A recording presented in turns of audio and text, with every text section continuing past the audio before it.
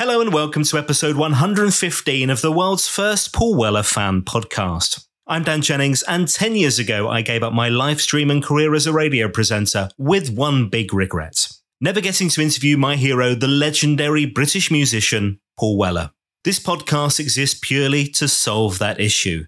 Welcome to Desperately Seeking Paul. In this episode, I'm joined by another absolute legend of the music industry. This fella has undoubtedly been one of the best TV and radio pluggers in the business. Nigel Spanner Sweeney.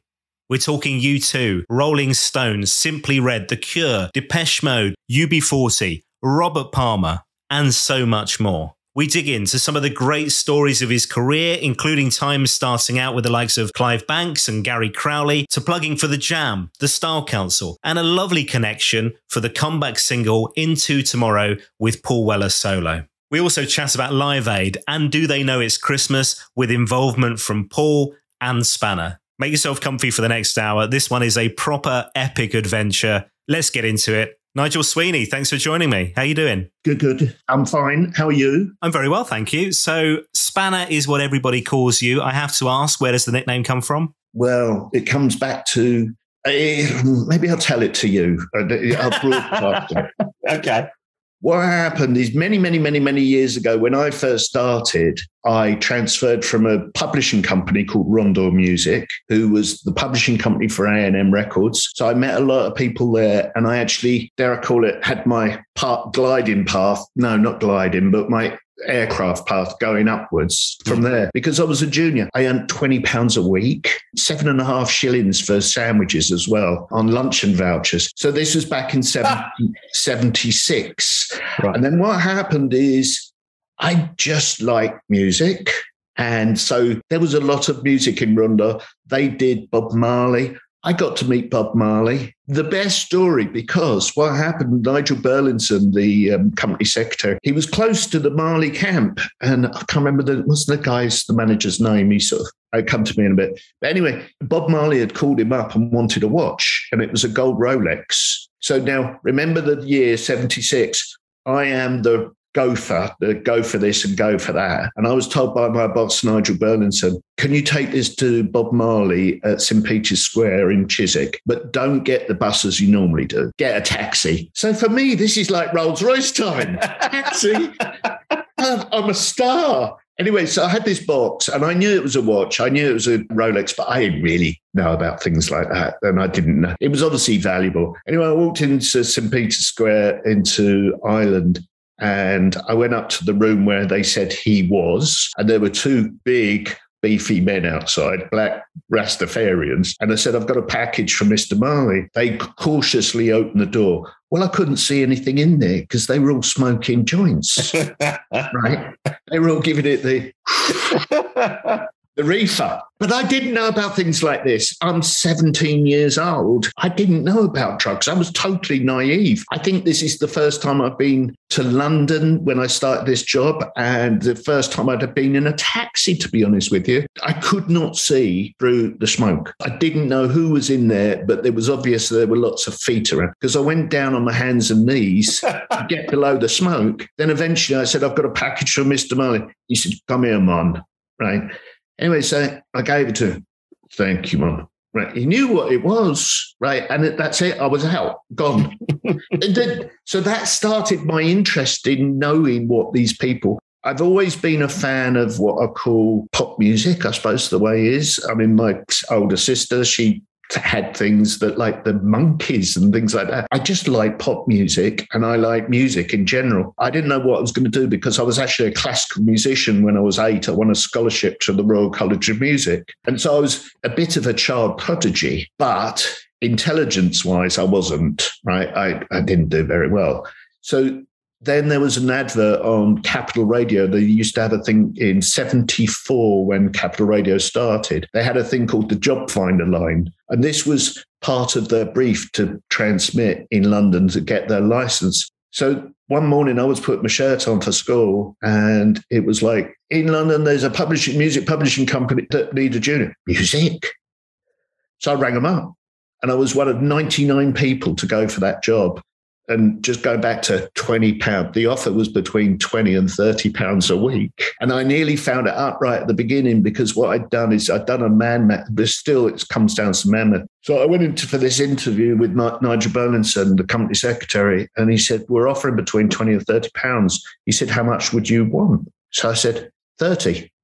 And he nearly fell off his stool, his chair. And he said, oh, because I think the 98 people had gone for the 20 quid thinking they'll get the job easier because it's less money. And he said, well, can you tell me how you make that out? So I said, well, it's £6 for the train fares. It's £5 for my mum for lodging, and £3.50 because I was a car nut and it cost £3.50 to fill my Mini 850 up. And then there's £4 spending money, and then there's sandwich money. He said, oh, well, we're giving luncheon vouchers, so you won't need that. But anyway, he said, but that's fine, £30. So I then got hoisted up to a guy called Bob Grace, and he gave me the job. And I, again, to not put myself down, but the starting wage was £1,260 a year, right? Which isn't a lot, but actually it was pretty good, right? In those days, I was young. I didn't need loads of money and things like that. So then I did that job for 5 years as a junior, just running packages, going upwards a little bit. I then became a sort of what they called a promo man. But I met a few people at Radio 1. It sort of interested me. Then what happened is I started working for a guy called Clive Banks, who we will talk about again. And I had an interview with him in a pizza place in Covent Garden. And he said, what's your favourite record at the moment? So I said, it's a record by the Motors called Airport. He said, oh, I do that. That's great. And he gave me the job, and I started working. Now, then I went into his office, and he's got a lady there. His secretary was called, you could have secretaries in those days. It wasn't politically incorrect to call them a secretary. And Hilary Shaw was just lovely, was interested in making sure that that business survived. So she was the Clive's secretary. Clive looked after what I call proper bands, right? Elvis, Costello. And then there's going to be the next one I mentioned. You won't call him because we can come back to this one, was Bob Geldof. What happened, there was also a kid there, scrawny, spotty, just a little kid, right, who was squeaky all the thing, called Gary Crowley. So me and Crowley, we weren't thick as thieves. But what happened is very on, Crowley was a fan of this bloke called Paul Weller, right, and gave me a cassette. He did a special cassette for me of jam tracks, a lot of B-sides as well. It was just great. So he introduced me to Paul Weller. So then what happened was, because Clive looked after what I call major-ish artists, and Paul Weller was obviously one of those, and I think they took it over. Crowley would be able to tell you this exactly, but I think they took over at All Mod Con's time. So where does the spanner bit come from? Right, so let me get there. So then what happens is, the first record I promoted was Going Underground. And it was just phenomenal. I remember doing a Radio Luxembourg interview, premiering it, etc. And then all of a sudden, it goes straight into number one. Oh, by the way, I was on 5,000 at this point. So it was a buzz. It really was. It was probably that's what addicted me to it. This was a buzz. And then what happened is it would fall flat on its face the following week, because the 200,000 kids, Jam fans, had gone out and bought it. And I went to go and see the Jam with Crowley, loads and loads and loads. And I just found it totally, again, addictive. It was just brilliant. But I'll get back to the Spanner story. You know, we did things like, I got a call from the very lovely Kenny Wheeler, who used to frighten me. He said, Spanner, Paul wants to do Tiswas. Can you get it sorted? Right. So we did. And they went in the cage in Tiswas. No, I didn't know this. So what were the custard pies and all that? Splattered with the gunge. Right? Well, of course, Paul was early on. You know, I wear T-shirts and shorts, but Paul was fully he was very good, well-dressed, right? So anyway, we got in there and I said, they're going to get absolutely hammered with the gunge. So he said, I've gone out and I bought 3 decorators outfits, you know, like nylon things, and they put those on so they wouldn't get too bad. Right?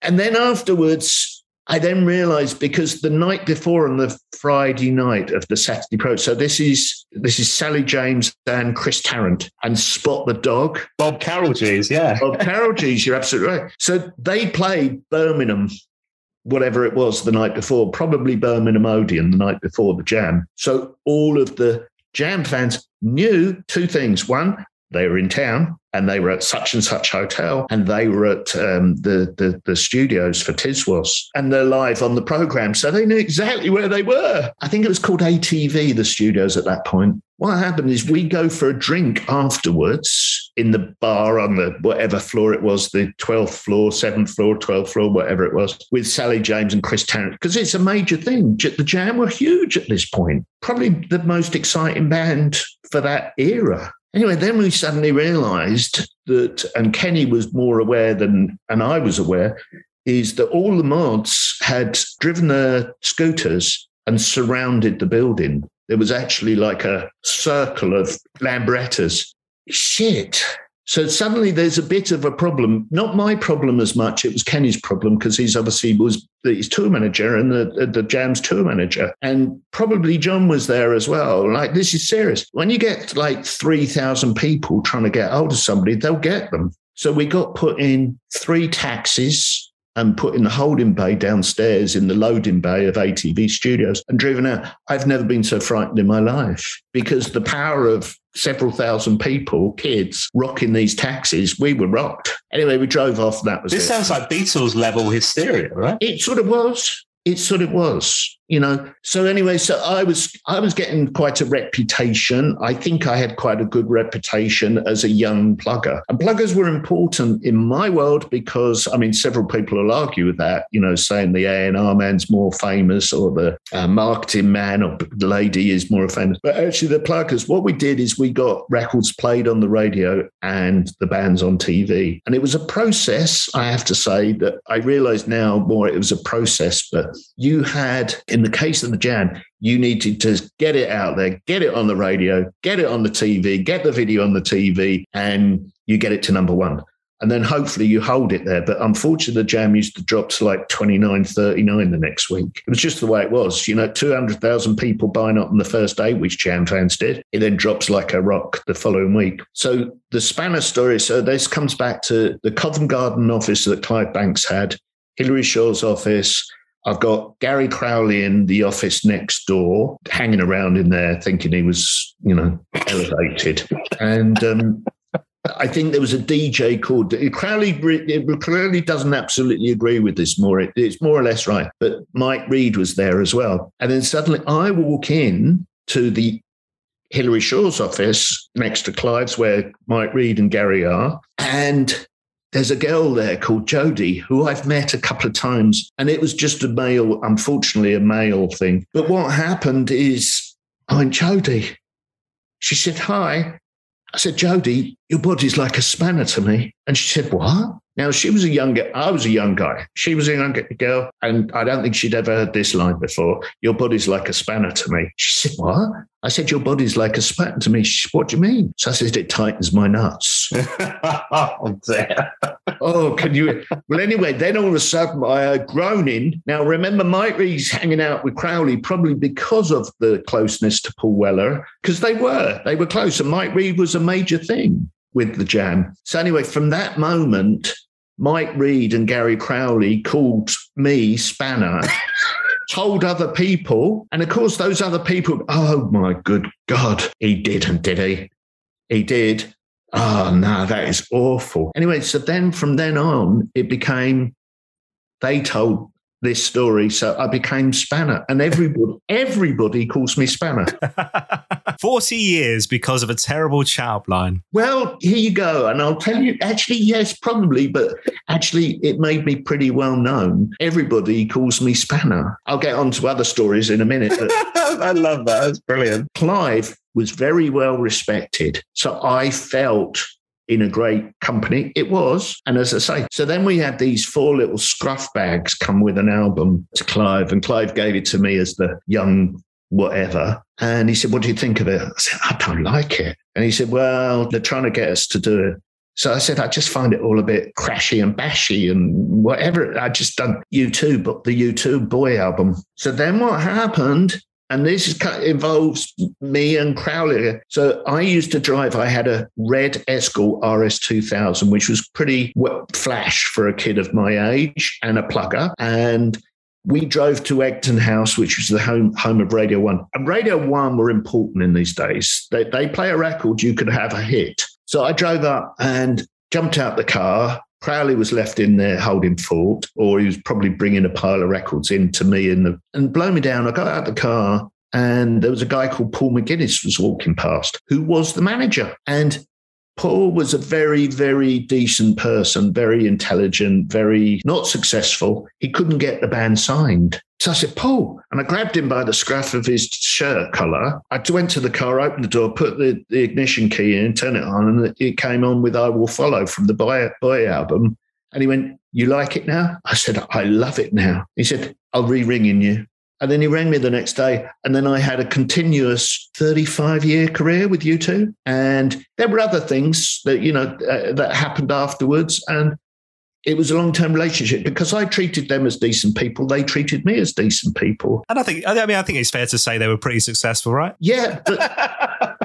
But they were hard work because they were Christians. And they used to have 2 static homes at a concert festival. One was for Bono, Edge and Larry, right? And they would sing Christian hymns before a concert. And then there was another one for Adam, who was a little bit more rock and roll and probably had his mates and his girlfriends in there. But this is not a story about U2. The reason I'm telling you this is because then so I came out the business, I got ill, and I went to Australia. And I met a girl over there, and I absolutely so it's me. I'm the problem. I met somebody over there, and I just fell in love with her. And so I phoned her up and I said, I'm going to come back again because I was going back. I said, is there anything that we can do over there? I said, we can go out, I can book it or whatever. She said, well, there's only one thing that I would love to go to. So I said, what is it? So I said, I'll try and sort it. So she said, oh, well, U2 are playing. She said, but there are no tickets. So, oh, God, how am I going to do this? I mean, this is maybe 10 years after I'd retired from everything from music. And I thought, I'm going. Now, Paul McGuinness at this point is incredibly successful because it's all been the Joshua Tree and it's been Rattle and Hum and it's been this, that, whatever. And so he wasn't Mr. sort of, I'll pick the phone up to anybody. You have to get through like 4 or 5 people before you get to him. So I made this phone call and I spoke to the 4 or 5 people before. And then he picked the phone up. He said, Paul McGuinness. So I said, hello, Paul. It's Nigel Sweeney. So he said, yes, can I help you? Oh, God, this is going to go really badly. I'm going to be asking for like 2 tickets or 4 tickets. This is not what I wanted. What can I do for you? Give me some respect. So I went on and he said, what name did you say you were? So I said, Nigel Sweeney. So he said, is this Spanner? So I said, yes, it is Spanner. He said, well, why didn't you call yourself by your real name? That's how it went. Right? So then I went from asking for 2 tickets. He said, you and a lot of other people want 2 tickets. He said, it's totally sold out. He then discovered I'm Spanner. He then offered me a 10-day trip in a hotel in Melbourne because, as he described it, the boys, well, they're all my age now, so they're not boys, but they were maybe in that days, probably 30. So he said, the boys will really love to see you and will want to go out with you and have dinner with you and lunch with you. And you just tell me how many passes you want, not tickets, so that you can get in anywhere and you can get to the dressing rooms and whatever. And we'll do it. So it was a great nickname. Amazing. I'm so glad I asked that question. Now, you mentioned Clive Banks a second ago. Clive has come up on the podcast before because this is the guy who broke the jam into daytime Radio 1, the Eton Rifles. We then get these smash hits, things like Going Underground, going straight into number 1. They're in the US. They fly back to the top of the pops, all that stuff as well. Let's kick into some of these stories. So when we talk about the jam, presumably you were a massive fan, right? I absolutely. I mean, of course, at this moment, I'm still, I'm old now. But the thing is that at this point, you're dealing with somebody that is a band that's incredibly popular. So I treated them well to a point. Maybe they wouldn't agree with that, but, it was a buzz being with them because they were incredibly famous in England. That was the big problem. It was just England. the single would go in, the albums would go in at number one, and then they'd fall flat the following week. We tried desperately to hold it, but then you're just playing marketing tricks and promotional tricks. It didn't work. They went in at number one and that was it. So just holding on the number one story is, so how many did they have? 3 singles went to number one, I think, straight away. And there was one thing that I was very proud of, that Paul was proud of, is, let me just think. So Town Called Malice, and was B-sided with Precious. That's right, yeah. And there was a very, very grumpy producer at Top of the Pops called Michael Hurl, who was also great at his job, but he was like commandant, sort of like, you don't do that, you do this. Anyway, so he'd phoned me up on the Thursday the previous week, and he said, Nigel, you've got this double A side, Town Called Malice and Precious from the Jam. He said, will it go in at number one? I said, it will. So he said, well, what about them playing both sides on the programme? So we play Town Called Malice and they perform that, and then we play out with Precious. What I was good at is good at saying yes when I knew that it would be right for the artist. So this was right for the artist, right for the Jam, right for the record company to sell more records, and right for me as a promo man. It was in a yes, but I hadn't asked Paul at this point. So it was a slight danger, because Paul might have gone, no, I ain't doing that. But he didn't, because if I'm right, the only other people that had done it, and somebody on your site will probably pick me up, but the 2 people that had done it before were the Beatles with Penny Lane, I think. And so Paul was quite proud of this fact. He knew that fact. So to get 2 on Top of the Pops on the same week was, for him, badge of honour. And that was a massive show then as well, wasn't it? Massive, massive, massive. You literally could sell tens of thousands the day afterwards, which hoists you up the chart the next week. We were on Top of the Pops a lot. And that's where I'm going to go back to myself and Crowley again, is so the first time I looked after the Jam. And John Weller was a pretty scary man, but a lovely guy, right? But he was looking after his son, so he didn't want any nonsense or stress or anything like that. I'm sitting in the Top of the Pops, what I call the green room, where the cafe was. Crowley was sitting on the stool next to me. He said, Spanner, that's Paul Weller over there, the one in the whatever suit. So I said, right. I said, I'll go and have a chat. No, don't do that, Spanner. He won't like you. Because I'm not what I call a mod, right? Or what Crowley would describe. Yeah, I always remember that. He won't like you. But actually, we used to get on pretty well. We did lots of things where he probably would sort of mutter underneath his breath, sort of like, Spanner's taking money out of my pockets because they're paying for the promo. And actually, they didn't. Polydor did. Then there was a classic case of politics. It was like, who do you support? Well, I never said anything, because the ideal thing for a promo man was never to be one side or the other. Right? I was always just for the band or the artist. There were people that got serious, probably didn't when I say break their records, didn't promote their records very well, because they supported the wrong football team. And if you supported the team that the producer didn't like, they wouldn't play the records. Bloody hell, really? Gary Crowley also mentioned about you guys going into the studio to see the Jam creating sound effects. I think that would have been Air Studios. And what's the name of the producer? Would have been Vic Coppersmith Heaven. Yeah. So I didn't know him particularly, so I was an oik as well as Crowley. But of course, Crowley was allowed in to go to those sessions because he was mates with Paul. So Paul would allow him. I was allowed because I was promo guy and friend of Crowley. I don't wish to say it like that, friend of Crowley. It sounds the wrong thing for me. We used to get on. Right? But he'll kill me for this. You know this. He'll kill me. Yeah. He'll hear this. What have you been bloody shamed to Dan? Don't worry, nobody's going to get the impression that you're mates. So we'll clear that up in the edit. That's okay. Okay, I'll clean it up now. Listen, I've spoken to him probably for the last 40 years every day.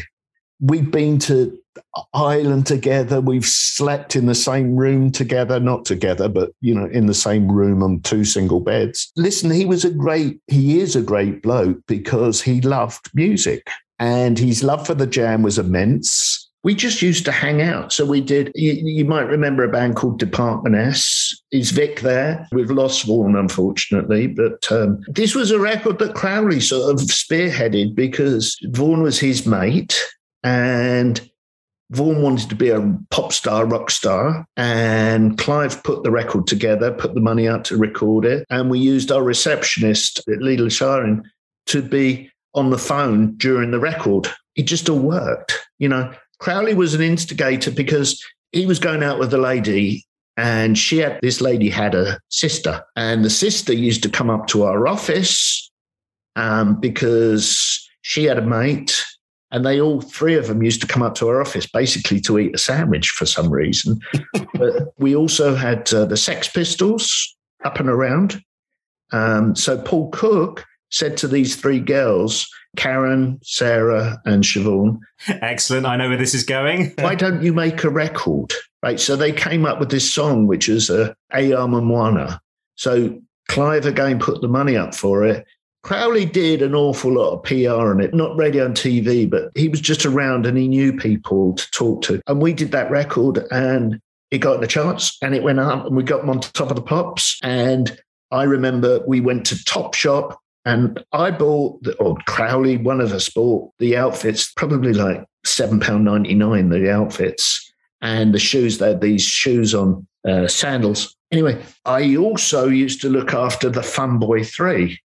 And then Terry Hall saw them on top of the pops or saw them in a press thing and he loved their shoes. And he went, I'd like to make a record with them. So then what happened is Fun Boy 3 featuring Bananarama, It Ain't What You Do, It's the Way That You Do It. That was a massive hit because Fun Boy 3 were right on it as well. That was the start of a career. What else? So back to Weller. So Weller was doing this thing and it was fantastic. It was unbelievable for a young guy to be looking after a band like the Jam. It really was unbelievable. And Paul was so rock solid. But then what happened, of course, you get to the thing we used to look after a program, which was The Tube on Channel 4. Do you remember that? Yeah, of course. Jules Holland, Paula Yates, right? Correct. Clive got on well with Paula because of Geldof and looking after him. So that was all cool. We looked after very credible bands along the way. We did loads with the Tube, loads and loads and loads and loads. We also looked after The Who Clive had a long relationship with The Who, with the manager Bill Kerbishley, and Pete Townsend respected Clive, and Clive obviously respected Pete Townsend. And of course, there was that little bit of, I'm going to call it a little bit of a link between Townsend and Weller. So it was all quite credible to be involved with The Who and obviously the Jam, because both sides knew that there was a little bit of similarity between Townsend and Weller, if I'm right in saying that. But then you come to the bit where we go on the Tube. The reason being is because we looked after The Who, but Daltrey and Townsend always fell out every so often. So we booked them on the Tube. Was it the final program or the first program? It was one of them. I think it was the first. Right, so there was a lot of pressure on this because this is the first of a new program on Channel 4, and it was big. And Clive had a fantastic relationship with Malcolm Gerry, the producer. And then all of a sudden they have a biff up. Right. So Daltrey and Townsend are not speaking. So this ain't going to be happening. So this is major. And I wouldn't have been able to do it. But Clive managed to squash it through and get rid of the booking of The Who. And he turned it into a Jam booking. So because it was the first program, I got to look after it. So it used to be we used to have to get up there on a Thursday, and we stayed in a fabulous hotel called it was fabulous to me in those days, called the Gosforth Park Hotel. It was a 5-star hotel, and we'd stay there. So because it was a new program, we went up there and we had to do it on the Wednesday. Again, you have to sort of fill in, you have to compromise a little bit sometimes. When it's a new program, it's never happened before. You have to practice a little bit, not the Jam. They don't have to practice them. They have to check all the sound and everything. So we went up there, and on the Wednesday, we're staying at what I considered a very extremely flash hotel. So we were probably eating, I think this is on the Thursday night before the program. And there's a little, what do you call it, where there's a little band playing sort of lift music in the lounge where we were eating. It was like, Paul went, Bruce, should we get up? And then I don't think it was Bruce, actually. It was Rick and Paul went up there, and they got on the drums and they got on the guitar, and then Bruce did go up there. So the Jam was sort of, what would you call it? Skiffing. Like lounge entertainment. Lounge entertainment. Amazing. And it was more than amazing, because remember, the Jam are at the top of the tree at the moment, going into number one. Now they're playing the bloody Gosford Park Hotel lounge. It was a blast. It was a blast. And so that was that. Then we did the program. It went off incredibly well. It was extremely popular. And I mean, the Jam were again, going back to being boring, the top of the tree. And it was exciting because they'd let in a load of fans, 150, I don't know what the number was, but they'd allowed them in. Then what happened is I'd been asked by Malcolm Gerry. I'd got fairly close to Malcolm Gerry at this point, because he realised I was felt that I was the new young coming up of the pluggers, so I would be useful to him. So they had to try and fill in with us a little bit. Anyway, he said, there's a young bloke, he's writing a fanzine in Newcastle. So I said, right. He said, do you think you could get Paul to do an interview with him? I said, yeah, I'm sure he would. Absolutely. So this is all good. And that turned out to be a fanzine by Tony Fletcher, Jamming, I think it was called. And Tony has been more than a fan of any. He's been a fan, and he's a good bloke. So there's nice little things that come out of that. And of course, 1982, Paul Weller calls it a day with the Jam, splits the band. Devastated, but you have to respect what he did, because I think I could probably name another 5 bands that should have said no, stop now, because they reached that level of success. And clearly Paul was interested in doing other things. And obviously we've talked about this a lot on the podcast. That legacy is cemented, it's set in stone. They've not gone back and played around with it at all, really. Correct. But you stay on to work with the Style Council, right? Yes. I don't know how it happened, but anyway, I just fell into the job, or Clive and I and Crowley fell into the job with the Style Council. We'd sort of lost Crowley at this point, because I had an argument with a guy called Tony Hale and Radio 1, and I pulled out something on U2 out of the session with Kid Jensen, I think it was, and Tony was really unhappy, and I'd taken him up a special present of an acetate of brand new song by The Who,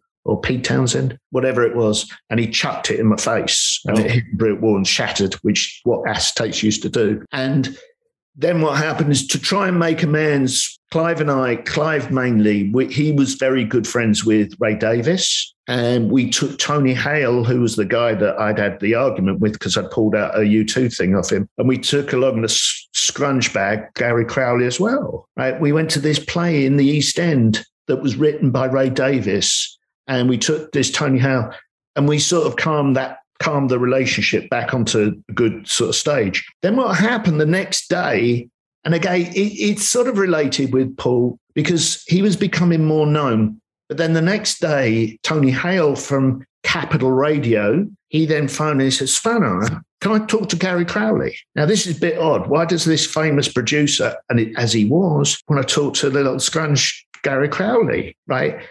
And, I'd prefer to be talking to him about my records. Why does he want Gary to talk about them? But anyway, what happened is Tony Hales had been given a bit of an ultimatum by a lady who Crowley will tell you about, Jo Sandilands. And she's, Tony, where are all these new people, these new DJs that you're going to get me? And what happened is Tony had from the previous night, he thought, Crowley. So he pulled Crowley in for a test session that day, the next day, I think it was, and sort of went okay, but it definitely wasn't perfect, because Crowley wasn't going to be a perfect DJ. He'd never done it before. So he needed practice. So I think he went in for the next 3 or 4 days to practice day after day after day. And this was totally allowed. And I thought it was great, because I might be able to plug him. Right? So I was probably being selfish, but Crowley made a career out of it, out of that moment. And it was out of somebody having an argument with me. Now, Crowley's not going to totally agree, because he's going to say it's because of me and how great I am. But, there was something that happened in that moment that just worked. And it was great. You mentioned David Jensen, a second ago, and we'll talk more in a sec about the Style Council, what an amazing singles, album, what a great pop band they were. But I'd love to touch on this as well, because I read somewhere, when you were at the audition, when Steve White turned up to audition for the Style Council, was it No Miss Studios, is that right? Gets the gig and is immediately thrown into the Kid Jensen session. This is a funny one. I can bring Right, okay. And it comes back to Fletch, this story. So I'll give you a quick whiz. So I booked a Kid Jensen session. So this is something that it was pretty normal, right? Kid Jensen session in Maida Vale Studios. Bands and artists were always pretty much up for it because it was good PR.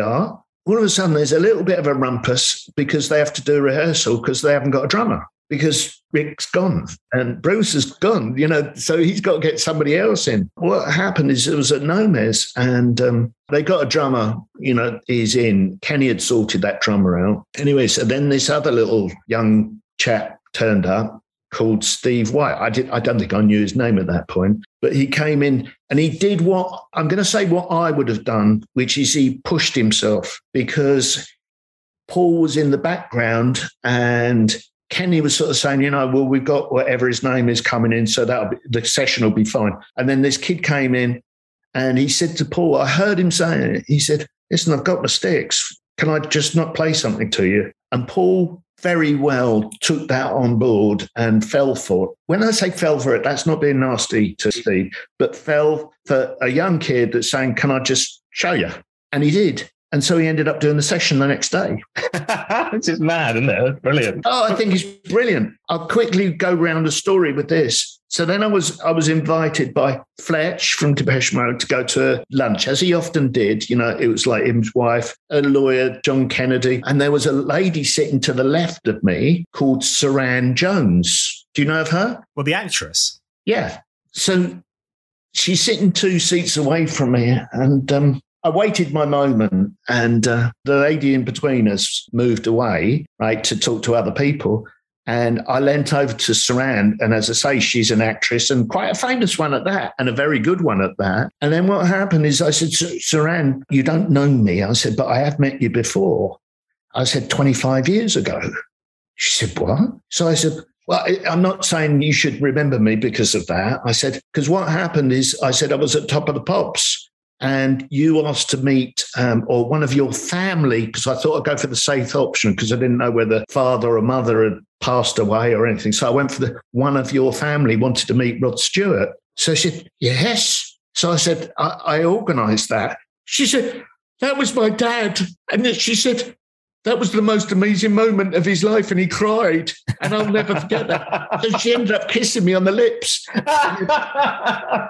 What it was is her new husband was a guy, Lawrence Akers, who was well known in this sort of circle of friends and things like that, Fletch. And I don't know about Weller, but she's best friends with Steve White. They invited Lawrence to the wedding. That's where he met Saran Jones and they got married. It's a badge of honour is I introduced them. But because Steve White was now famous because he was in the Style Council. And that's because I booked the Kid Jensen session. But that's bullshitting you, really. But it was true. And he wasn't, they were amazing, the Style Council. And we had so many hits. It was great. We had a great time. And it's interesting because at the time of recording, I've just got back from the exhibition in Brighton. So the exhibition of the Jam, the Style Council memorabilia. And there are these gold discs all over the place as well. And when you look at them, the amount of singles, we're talking hundreds of thousands of singles here, aren't we? Numbers of which unheard of today. Yeah, completely unheard of. So there's 2 stories I wanted to tell you, which is, it may be blowing smoke out my arse a little bit, but there were 2 stories that were important to me and I think important to Paul at the time. What had happened, because of his status, Paul Weller was pretty famous, but he'd had a major argument, I think it was in Belgium some years before, and the Boomtown Rats and the Jam fallen out badly, and it was all over a crate of beer. One of the bands got let's call it 12 crates of beer, and the other band didn't get 12 crates of beer, but it was, so one of the bands, I'm not sure which way round it goes, but one of the bands nicked the beer. So, of course, the other band had the bloody hump with them, and they fell out. So what happens is suddenly you get this thing called Band-Aid come up. I won't say a major part, I'll say a large part of what happened in the early days, because Gareth phoned me up. Hey, Spanner, did you see that Michael Burke thing on? This is an impression of Gareth, by the way. I was going to ask. Did you see that Michael Burke report last night? So I said, I didn't. He said, get to watch it now. So I did. And then I phoned him back and he said, so we're making a record on Sunday. So get your people, get Bono and get Paul Weller and blah, blah, blah. But of course, Paul Weller's fallen out with them. Then these memories of this crate a bit go along, right?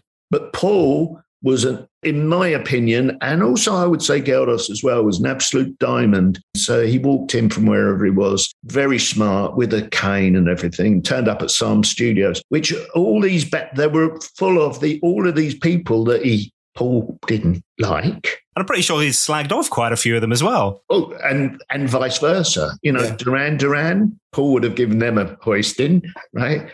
But they're all in the same place, in the same 20 by 30 room and drinking coffee. And then what happened is that gets recorded. Paul, on the previous day, had phoned Geldof up and said, I'll come and just in case you need some guitar. So he sat there all Saturday for like 6-7 hours doing nothing, right? Just to be there for Bob in case he needed him, which I thought was brilliant. And that day was something else. And I'm sorry, but again, being there, I think I was one of 5 people there that weren't singing on the record. And to see Geldof phone up Boy George and giving a larruping over the phone and saying, you're supposed to fucking be here. Now get on fucking Concord now. You've got time, right? And then see Phil Collins, who I didn't really like Phil Collins, but to see him bash away on the drums, and I say bash, that's wrong, play the drums, it was incredible. It was incredible. And to hear some of those singers doing their lines, and then that obviously, unbeknown at this point, that turned out to be Live Aid, and then that became a much bigger thing. And then Paul got hoisted onto the list. Not what I was saying, no, I felt it could have been higher up the bill, but he wasn't. I think they were 2nd or 3rd on the bill after Status Quo, which was the perfect starter, rocking all over the world. It was, bless them, Status Quo. Again, I'm not a fan, but they were what they were. But on the day, typical bloody plugger I booked him on a TV programme as well, in Maidstone, singing Come to Milton Keynes, I think we did, or something like that, Starcast. Well, Paul really loved this, the fact he was doing this and the TV programme. It was all good. And then we went back after the TV programme, we went back to the stadium, and he sang the final bits at the end. You like to work them hard, don't you, eh? Yes, it's right. But it kept them from being bored as well, because sitting around, at whatever gig is always going to be a little bit boring, if you're not doing anything. Well, this was keeping them fully working, and it was great. We had a good time. We should talk Red Wedge as well, because this has come up a number of times on the podcast with Rhoda Dakar, Anna Joy David, Billy Bragg, for instance. And you were involved in that too, weren't you? Yeah, and I think I've said to you already that I'm not the greatest politics person. I don't really understand it. I don't get all jumpy whether I'm this party or that party. Paul would have a go at me, you bloody support Maggie bloody Thatcher, you do, and all this sort of thing. Yeah, so we did the Red Wedge Day, right? And they played, I think Billy Bragg was on there. The Style Council did it. Now, still, you've got big echoes of the Jam going on, and Paul Weller's in a place, right, where they all know is going to be. So you get all the mods turning up again. And all I remember is being on the 2nd, maybe the 3rd floor of the building, wherever we were. And all of a sudden, we see this sort of white flag going outside. And it was like, so we open the window carefully because we know that there's people looking up to us. But no, it was a kid on a radio mask. And it was swinging backwards and forwards with a white shirt on, trying to get near Paul Weller. Then what happened is they did whatever they did I can't remember what song they did, but then we came out. Kenny got the bus that we were travelling on back to London, got the bus right up against the back door, and literally they threw us onto the coach with security either side. Because again, lots of people, you could get damaged by these people if they start ripping at you. Anyway, so we got on the coach, and then all of a sudden I hear Kenny go, just drive through the fucking lights. Right?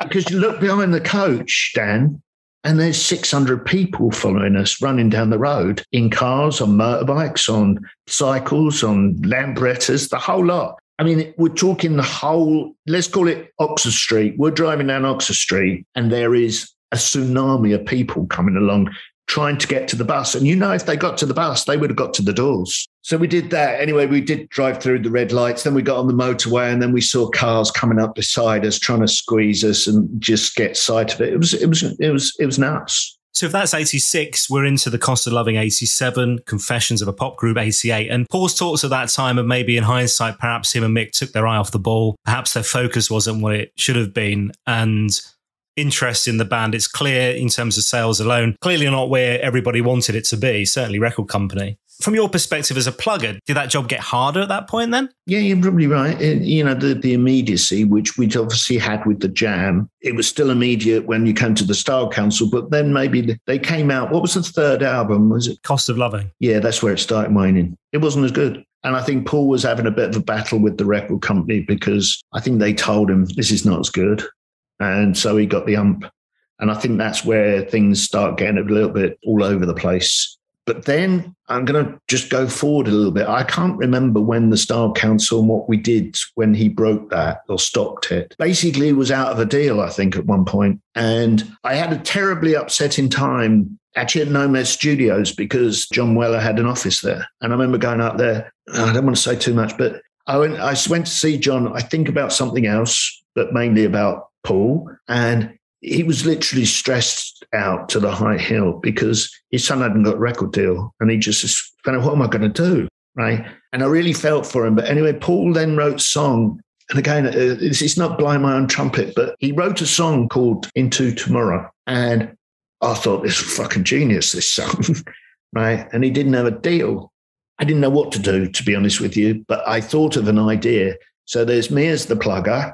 Then there's, what's his name? The press guy, Philip. He's died, unfortunately. He was a press guy. Philip Hall, company called Hall and Nothing. And I knew he loved Weller, right? And there was a guy called Paul Dowling at Godis at Andy McDonald's label. So what I did is I did a thing about doing an independent single. I don't know how that quite worked out. It was Paul Dowling. So I said to Paul Dowling, can you do? He said, of course I would be able to do that. So he said, but I can't do it without asking Andy McDonald's permission. So ask him then. So it was like, can I have a bit of, not time off, but can I do this? And Andy McDonald said yes. So we put Into Tomorrow out as a single. I did the plug-in. We did this single and it got played and it got written about and it was a minor hit. I'm going to say a minor hit. It wasn't up to what I call top of the Style Council jam days, but it was still great. Oh, man. Yeah, I love that song. And it kind of announced that Paul Weller was back, didn't it? It was a great song. I think they probably still play it to these days. Yeah. It was on the last tour.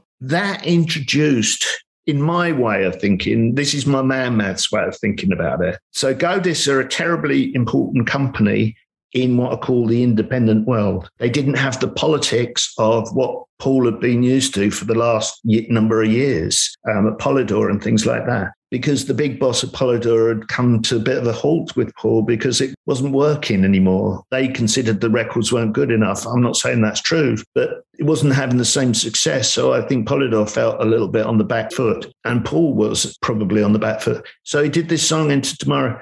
Then Andy McDonald hears a, and I'm not saying it's just because of that, but Paul Dowling, myself, Philip, I think Andy McDonald got into it. And then what does Paul do? Get signed? And what is it? Wildwood. Well, yeah, a trio of great albums. We got Paul Weller, we've got Wildwood, we've got Stanley Road all on Go Discs. And I always wondered about that Into Tomorrow. I wondered the story because that one released as the Paul Weller, organically grown by the Paul Weller movement. And it's released on Freedom High Records. There's one other story that I'm going to come up with. So one day I got a call. He didn't call me regularly. He didn't want to. I'm sure he didn't want to, but we got on okay. Then what happened is I used to do a band called Hazy Fantasy. Do you know who they are? That rings a bell. Yeah, I've heard the name. John Wayne is Big Leggy. That's right. Yeah. Right. And they were great to a point. You know, it was fresh. It was a bit mad. It was very quirky. They had come on, Nigel, think of this name. They had a backing group and it was the girl that sang Soul to Soul. So, Karen Wheeler. Yeah. Okay, she was in a little group that they used. Yeah, Aphrodisiac. Yes, that's it. God, I know some useless information, right? No, it's not useless. So Aphrodisiac were great. Yeah, they worked with a jam right towards the end. So Beat Surrender and that EP. So I think they sang on like Move On Up and War and things like that on that final release. You're right. Karen Wheeler and Claudia Fontaine. And what had happened is Paul had phoned up and said, can you give me the number of those aphrodisiac girls? So I said, yeah. So it was like sorted. They were great singers. That was a funny moment. And again, it's not to do with anybody going, well, you should do this, do that. It was a little bit of luck. And Paul Dowling was a great marketeer and he was in that Go Disc company. And so he had the respect of Andy McDonald, and Andy McDonald was the boss, and that it just all dovetailed in. It just worked. And we should say you've seen Paul in recent years, right? Yeah. So yes. And so what happened is, unfortunately, I've got MS, so I'm in a wheelchair 24/7 most of the time. So what Crowley and I organised is to go to the Paul Weller gig at Wembley, not Stadium, Wembley Arena. And so he's pushed me along in a wheelchair. And then all of a sudden I get a post on Twitter or something like that. I've just seen Gary Crowley pushing a bloke in a wheelchair. They look like the Little Britain blokes, right? Because he was bald like me, of course, because I'm in the wheelchair. And Crowley it was just funny. It was just funny. Anyway, so we turned in. Now, I haven't seen Paul for a few years at this point. We're obviously both older at this point. And Kenny's still there sitting on the chair, sort of commanding everything. And we walked in and he went, oh, fucking hell, Spanner's here. What did he say? It's something else a bit nasty. But it was funny. It sort of tells that he's got a sense of humour as well, because he has, right? And they just had a little dig at us. Oh, fucking hell, where's Spanner and Crowley? In a sort of downward way. What a lovely couple. Yeah. It was all that sort of thing. You're quicker than I. It's nice. They given us good seats and we went in there and it was great. And Paul is a genius at those sort of things. Now, before you go, we should talk about some of these other acts that you work with as a plugger. We're talking things like, you mentioned U2, but The Cure, Simply Red, Depeche Mode. The Cure was hugely wonderful people. I did the Smiths at one point, but The Cure was somebody that really got to me because I think, like Paul's music, it's something just resonated in me about that music. And I met Robert Smith very early on he was already famous, but I met at his manager's office and he went up to the girl on reception and said, can you check this for me? I think they've charged me £8.50 twice on my Access credit card. And I thought, that's detailed, right? And I quite liked it. I don't know why, I just quite liked it. And I've had many a story with him because he had a go at me once, big time, and he said, you and Ita at the Fiction Office seem to have made a decision that we're coming out with this single when nobody's bloody asked me. And I went, I am so sorry. I can't say anything. You're right. People have to stand up for themselves, and I felt that he would.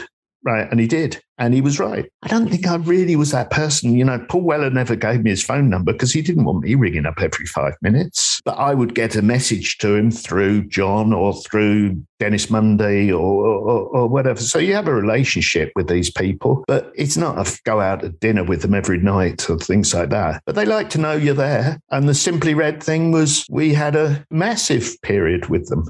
It was massive. It was very simple. They were in the trenches because the record company, a guy called Max Hull, I think he probably splurged about 3.5 million on them. And they were deemed that they were going to be very successful. And then what happened is they weren't. And I'd left Clive Banks at this point to start Ferret and Spanner. And they had a single, which was Money's Too Tight to Mention, come out. It got to number 18, which, if I'm honest with you, is not bad, right? But it's not flying at number 18. And then it drops like a stone the week after. And then what happens, they bring out 3 more singles on top of that, and none of them get anywhere. If you'd put 3.5 million in, you'd be panicking as well. So they panicked. And then I got a call from Elliot Rashman. And again, I'm sorry, I'm blowing my own trumpet, but I got a call from Elliot Rashman, who was the manager. I used to get on with him great. And his partner, Andy Dodd. They said, Spanner, we always liked you. It's a strange statement. We always liked you. That's worrying. Would you consider looking after us? We always wanted you to, but, blah, blah, blah. So I said, well, I will, Elliot. But, I said, I'll do it on one condition. 2 things. One, I'm not air sea rescue. I can't guarantee anything. But I said, I'll bloody try bloody hard. And I said, but there's one condition. So he said, well, whatever. And so I said that you re-release Holding Back the Years. And he said, but it's already been out as a single and nobody wanted to play it. And I said, yeah, but I think I know the reason why. And he went, why? So I said, well, I'm not going to tell you that. Yeah. So it came out and I was very lucky to... Do you remember I told you about the guy, Michael Hurl, the Top of the Pops producer? Yeah. I was, at this point, I was good at saying yes or no to people so they knew where I was. They had to trust me. So I got a call from Michael Hurl, the producer, and he was really strict, right? And he had a program called the Monterey TV Festival in Switzerland. I had had other things on there before, and he phoned up and he said, you know, this band that you look after that you keep sending my son to, which I didn't. He asked for tickets. It wasn't me sort of plugging his son. That sounds a bit weird. I said, Simply Red. He went, that's them. So he said, couldn't they be in Monterey on stage at 11 o'clock in the morning? And remembering this is like 3:30 in the afternoon, the previous day. And I went, yes. Okay, that's a booking. I love it. You're not checked with a band. You're not spoken to anybody. No, because the chance is unbelievable, right? The chance is right up there with one of the greatest. It's up there with a really decent plug. So what happened is I phoned the manager, I phoned the MD, and they had to get a private plane, right? And we turned up and we were on stage in 11 o'clock. And the one thing I can guarantee is that Mick Hucknall, for all his ups and downs of personality, maybe, let's call it, and his red hair sort of fieriness and things like that, he can bloody sing like a bloody angel every single time. So I was always going to, as much as I can, get him to sing live. That's what impressed people. I remember seeing him on CFI Friday, and he did, I'm sure it was just a cappella by the desk, and it was just incredible. You get it, right? Outstanding. It would have either been the Tube, but it might have been Jonathan Ross, The Last Resort. And it was a song called Every Time I Say Goodbye. Every time I say goodbye. Well, anyway, this was fucking knockout. So going back to it, on stage is Hucknall, looking a little bit dishevelled, I have to say, because I think he was in that dreadlocky sort of thing. But I knew he was going to sing. So the DJ or the introducer at this Monterey TV Festival was a guy called Mike Smith, who was the Radio 1 Breakfast Show producer. Now, what you have to tie up here is Mike Smith is important because he's on the Breakfast Show at Radio 1, right? His girlfriend is Sarah Green, who's the presenter of Saturday Superstore. So I grab, a bit like the Paul McGuinness story, so I grab him by the collar. Come here. Now, I don't know whether I should have been doing that, but I did. And it was one of those things. So I grabbed him and I dragged him and I said, just listen to this. So Hucknall sang Holding Back the Years. And he went, wow, because it was impressive. And he said, when I get back, I'll make that record of the week. And then Sarah said, and I'll talk to Kathy Gilby and I'll get the video played next week. So like suddenly it's like, yes, this is what being a plugger is. It's getting your moments, you know, and it doesn't just fall into your hands every single time. Same with the Weller thing, you know, you had to do things properly. Well, this was just, I could see heaven at this point. It was going upwards. So we got back, he made it record of the week, and then what happened is it just started selling. I don't think it went to number one. I think it went to number two. I think it was Joe Dolce Vita or whatever was. Shut up your face. Shut up your face. I think that might have been number one. But at this point, then suddenly you're on a different level. You're into, something's happening here. Now, remembering that the manager had said nobody wanted to play it. They didn't, right? And now I've got Mike Smith on the Breakfast Show, record of the week, 5 times 1 week. Suddenly other producers and other DJs hear it and go, well, that's pretty good.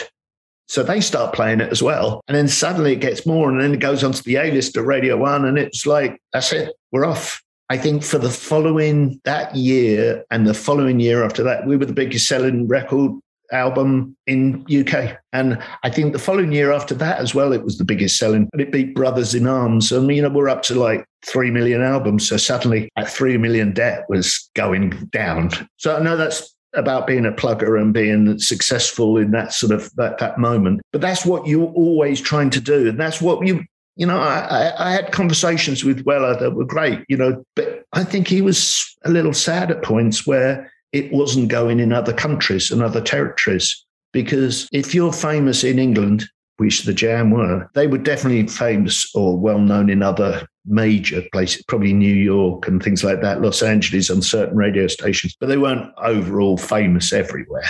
And at the point you get something famous everywhere, like a Simply Red. Yeah, that sort of artist, it's really great because then the whole world is paying attention to you. Oh, Spanner, I have to say, this has been absolutely brilliant. I've loved spending time with you. Thank you so much for sharing all your stories. I have 2 final questions for you before you go. The first one... Do I like Crowley?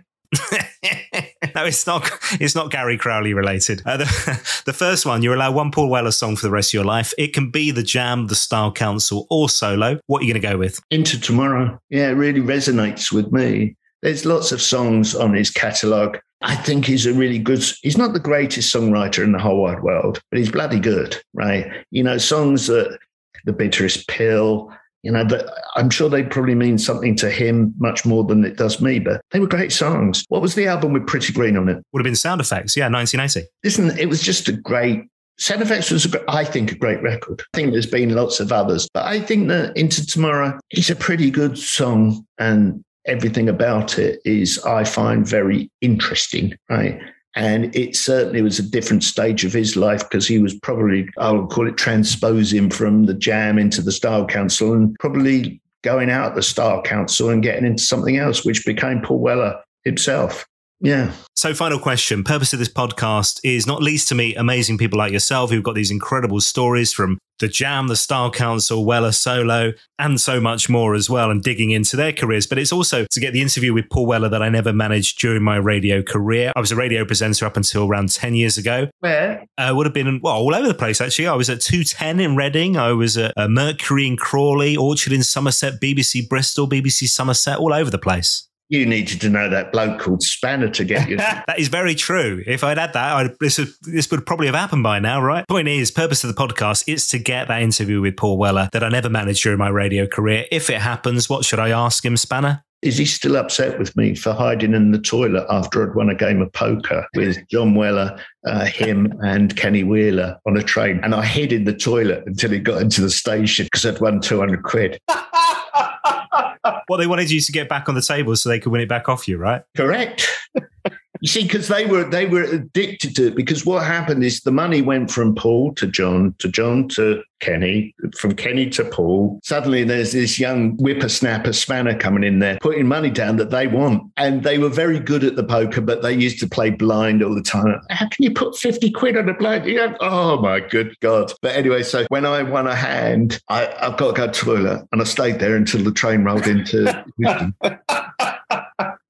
He's a very talented bloke that has to have huge respect for what he's done, from the Jam to the Style Council to Paul Weller. And all three have been bloody successful. Over those 3 bands or eras, he's been successful in every single one. Yeah, I was trying to think about this the other day, actually. I can't think of any other artists with 3 eras like that, apart from McCartney, and if you're including Wings as a solo thing. So you've got the Beatles, you've got Wings, you've got solo, 3 iterations, if you like, but I can't think of anybody else. No, you're probably right. It's McCartney that I'd forgotten about. Well, not forgotten, but his music doesn't particularly bother me, apart from the Beatles.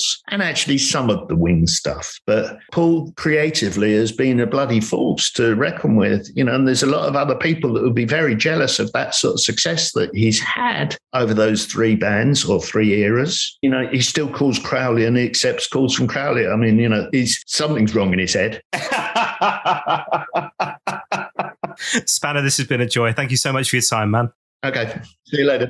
Bye-bye. Well, there you go. My thanks once again to Spanner, another amazing guest with so many great stories. Do check out the show notes for this podcast on my website, paulwellerfanpodcast.com. Now, whilst you're there, you can show your support by heading to my store. We've got exclusive podcast merchandise, sweatshirts, bags, and mobile phone covers. And you can also buy a virtual coffee as well. On the roll call this week. Hello to Johnny O'Brien, says, I'm loving your knowledge on the living legend that is Paul Weller and enjoy listening on my early morning walk. Beth Lauren said, every episode is a joy and a walk through the soundtrack of my life. Thank you, Dan. Cheers, Lauren. Russell says, great interviews, wonderful insights into how Weller has moved through the musical landscape whilst inspiring not just his audience, he also genuinely seems to inspire and help to grow those musicians around him. Hear, hear, Russell. Thanks for your note. Mike Clements, cheers to you. Richard Jones Nerzik, hi mate. Mary G says, such a good podcast series, great guests and memories. Thank you, Mary. Hi to Simon Carslidge. Jim Gearing says, hi Dan, the podcast is a weekly highlight. I'm really looking forward to the episode with Paul Barry. More on that in a second. Martin Glover, hello to you. Steve Perry says, hi Dan, thanks for a much needed podcast. Fabulous stories digging deep into the life of Mr. Weller. I've really enjoyed hearing what all the guests on the show have contributed to the Paul Weller story. Looking forward to Paul and the band's return to Australia. Thank you very much. Cheers, Steve. Thank you for that. Hi to Vince Bicarino. Russ Cox, hi to you. Says, keep them coming, Dan. You really do extract the best stories from your guests. Not that Billy needed much prompting. Always a great listen. That is so true. One question, he was away, wasn't he? I mean, and Spandau wasn't much different, really, to be fair. Alex McLaughlin says, I couldn't choose a top 10 of episodes, but Billy Bragg is a strong contender. Brilliant stuff. Thank you, Alex. Hi to Peter Cook. Says, every one of your podcasts throws new light on Mr. Weller and increases my appreciation of the man and his music. The Billy Bragg interview was extra special. Well, thank you, Peter. Cheers for that. Martin Alaric says, thanks from Sweden for a great podcast. Hello to you. Michael Redford, bought you a coffee. You've earned every sip, Dan. Passion and dedication, but backed with extensive and meticulous research. Love it. Well, cheers, Michael. Rich Morgan says, how about interviewing Brendan Lynch? Keep up the good work. I would love that. Brendan, you know where I am. Terry Vine, thank you to you as well. Cheers to all of you for your virtual coffees. Really do appreciate your support. If you want to get involved, just head to my website, paulwellerfanpodcast.com, and just go to the store. On the next episode of the podcast, a hugely successful songwriter who started his career with The Questions, a band that I know so many of you listening absolutely love. We talk supporting The Jam, the Style Council, signing to Paul Weller's Respond record label, and so much more. Yes, Paul Barry on the next episode of the podcast. Make sure you follow and subscribe wherever you get yours. You can find me on Twitter at WellerFanPod or on Instagram and Facebook, Paul Weller Fan Podcast. Thanks for listening. I'll see you next time.